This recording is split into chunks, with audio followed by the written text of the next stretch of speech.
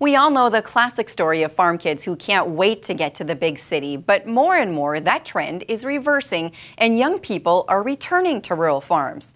Rose Dunn talked to blogger and cookbook author Molly Yeh, who works from her East Grand Forks farm. That's right, Shauna. In large part, that trend has only been possible since the internet. That's true for Molly Yeh. She and her husband moved back to his sugar beet farm in 2013, and since then, she's become a very big deal in the food world. It just felt so right that we came out here once and I took one look around and I thought, okay, I'm moving here whether Nick's with me or not. Molly Yeh was raised in Chicago, then went to school at Juilliard in New York. That's where she met her husband. Nick Hagan was raised on a farm near East Grand Forks. They both pursued careers in music. Most of the time when I play now, it's with friends from college who have started their own ensembles. But after a few years of big city life, they decided to return to the farm that's been in his family for 5 generations. Well, I love it here.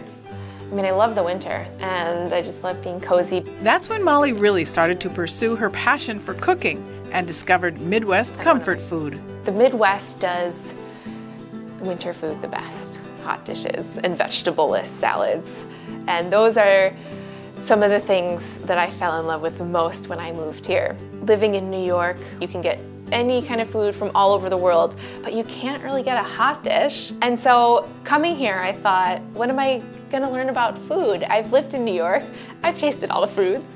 And then I got here and I learned about lefse and tater tot hot dish, wild rice hot dish, and all of these delicious things. Molly loves being able to grow fresh food right outside her door. They have chickens. Here they are.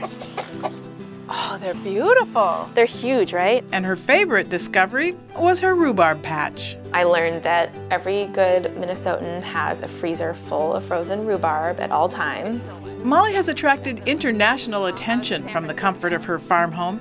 She's published a cookbook inspired from her popular and award-winning blog, My Name is Yeh, and has a large social media following. Probably the most important thing that he ever taught me in the kitchen was how to put the tater tots down in neat rows and columns. She's attracted attention from some of the biggest names in the business, including Bon Appetit and Vanity Fair. She's one of Forbes' 30 Under 30 for 2017 and one of People Magazine's 50 Food Faves. I'm just having so much fun.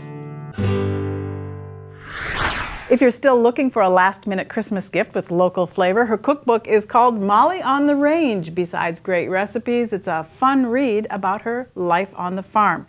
She even autographed mine the day we came out to interview her. Nice. Thanks, Rose.